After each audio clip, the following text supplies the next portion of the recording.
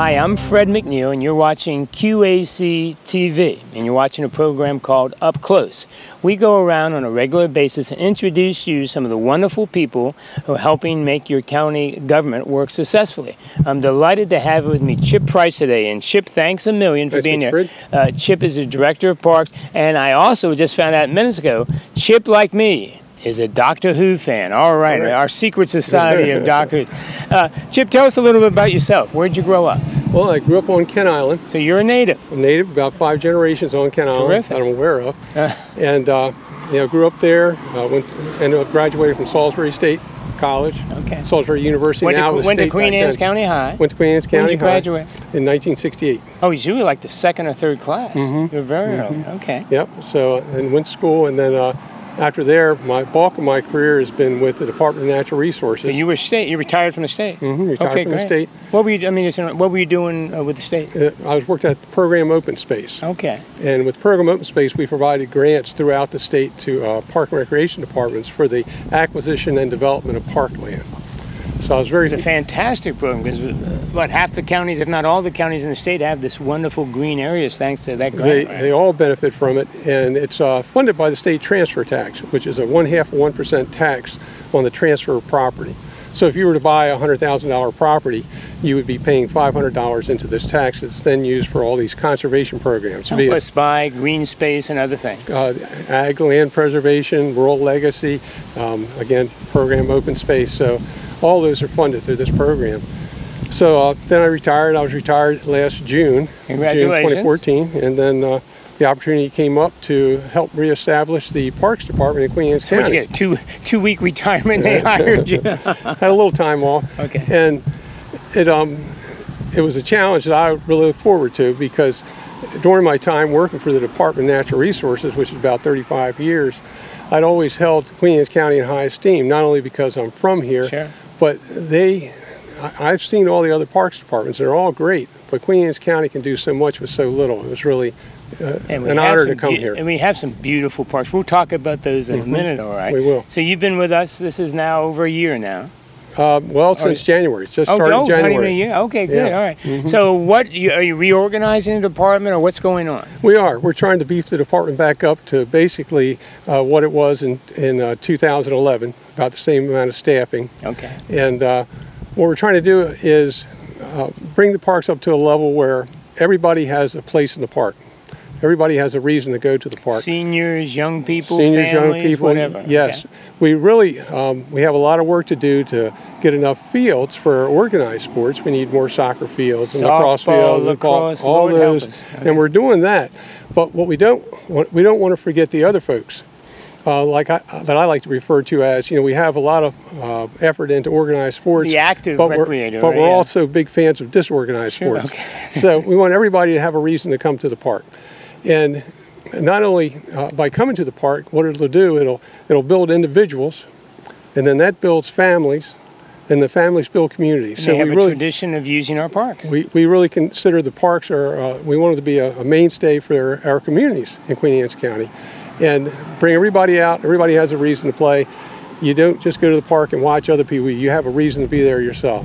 So we want to increase the other opportunities, such as more walking trails around the perimeter of parks.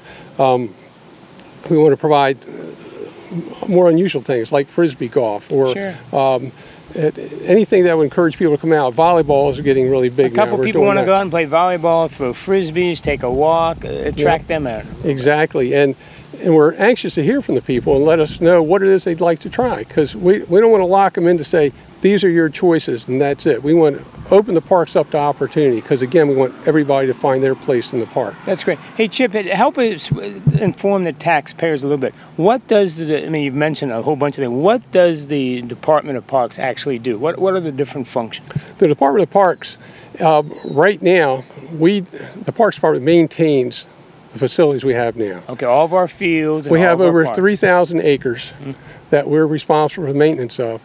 Actually 3,300 and some, because we also have to maintain all the grounds of all the schools in Queen Anne's County. So we do all the snow removal, we do all the mowing. You line the fields, the high school cut the grass, right? pull the drags over the fields. We do all that.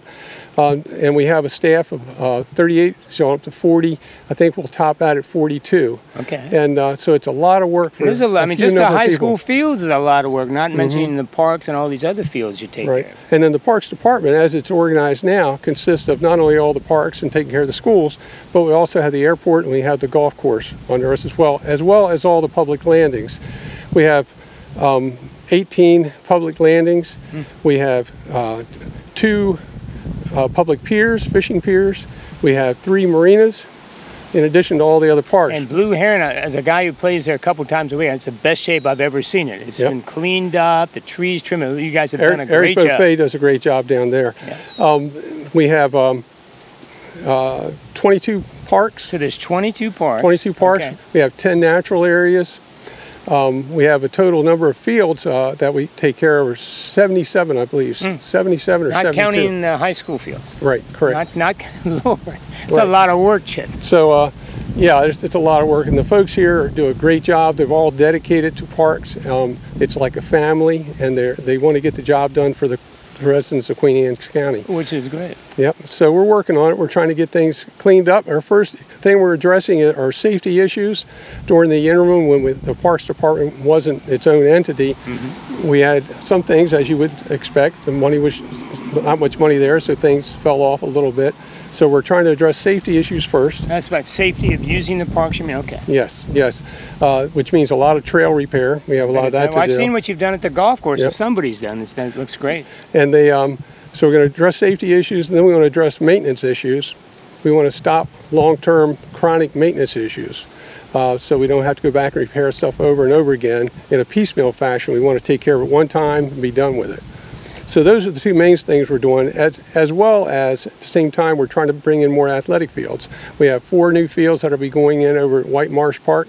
We have 10. There'll be lacrosse. Okay, great. We have 10 athletic fields, multi-use fields going in down at Davison Park on Kent Island. So we're getting approval to start on that. We have some program open space grant money for that as well. We're going to be rehabbing the playground down at Old Love Point Park. Okay. To make it ADA accessible. So there are a lot of different projects. You're kind of busy, aren't you? You're kind of busy. We have put a lot on the plate, knowing that we probably won't be able to do it all, but we want to make sure we don't have any downtime whatsoever. Which is great. Yeah. Chip, let me ask you, you made a comment earlier. You like input from the public. Correct. And how do they contact you and your staff? They can contact us. Here's another thing we need to work on. Sure. We have to work on our webpage because there are some mistakes on there right now. You've only been here since January. You can't do it all, Chip. Okay. And again, we're addressing safety issues first.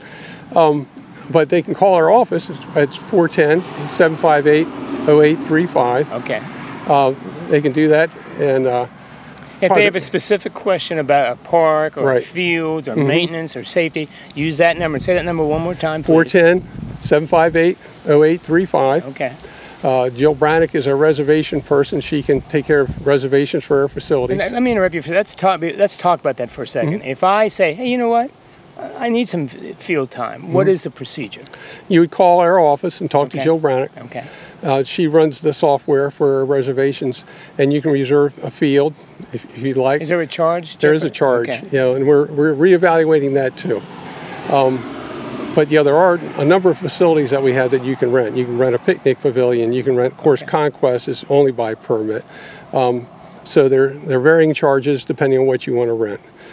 We have all types of different facilities. And that's just ask for Jill. I mean, if you see a Jill field Brannick. or some facility, and she'll give you the price, the availability, and if you want it, book you in. Exactly. She'll take care of all that. So we have a lot of facilities. We want to see people out in the parks. Which is great. And hopefully, you and I were talking as we walked over here, we'll be able to start soon a weekly show where we'll go to different parks and show people these. I mean, Chip, I told you walking over, I've lived here almost 40 years. I'd never been to Terrapin Park for a year or two. What a gorgeous spot. The beach is pristine, just the way the gentle waves come in, the view of the bay, and we're full of parks and facilities like that in this county. Exactly. We're really rich in parks. The Department of Natural Resources Program Open Space sets a requirement of 30 acres per 1,000 residents. And that's when you've met your acquisition goal from their standpoint. And in Queen Anne's County, we're just about double that. Very good. So it's amazing how much parkland there is. Someone's done a good job. Make sure we have this parkland. And now we just need more and more people to use it, correct? Exactly. Use it and use it wisely. Okay. Because the saying in parks is that use prevents abuse. So the way you get a park from not being abused is you have other people out there.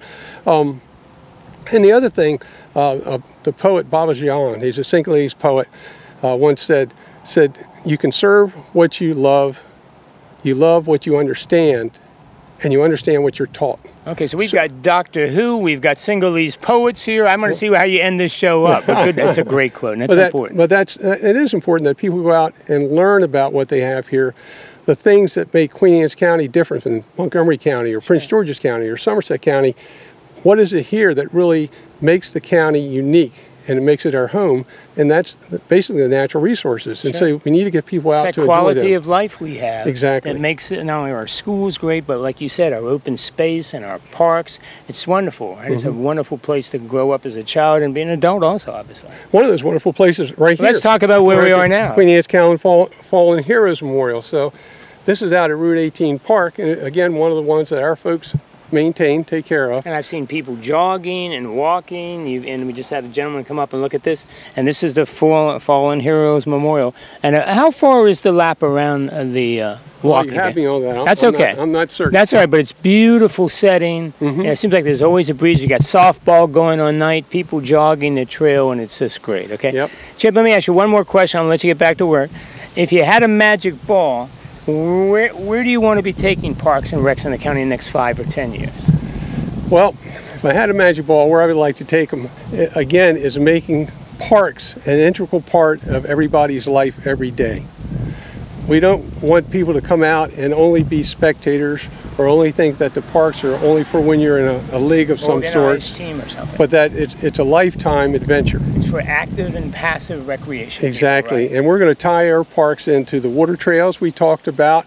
Because there's so much water around Queen Anne's County, but we need to have access to it. So we want to build that up as well, so the people in the county can enjoy not only the land-based recreation, but water-based recreation, and really enjoy this land of pleasant living that we live in. Well, look, I think you guys are doing a fantastic job, and I hope your crystal ball works out, okay? And I'm looking forward to if we can work out a weekly place where we can take people to the different parks we have, all right? Sounds good. Chip, thanks very much, Thank okay? you. Now, what we'll do when we get off air, we can talk serious Doctor Who issues. Gotcha. Right? This is Fred McNeil. You've been with me and Chip Price, the Director of Parks, and you're watching Queen Anne's County TV 7 up close. My time is up. Thank you for your time. We're going to see you next time.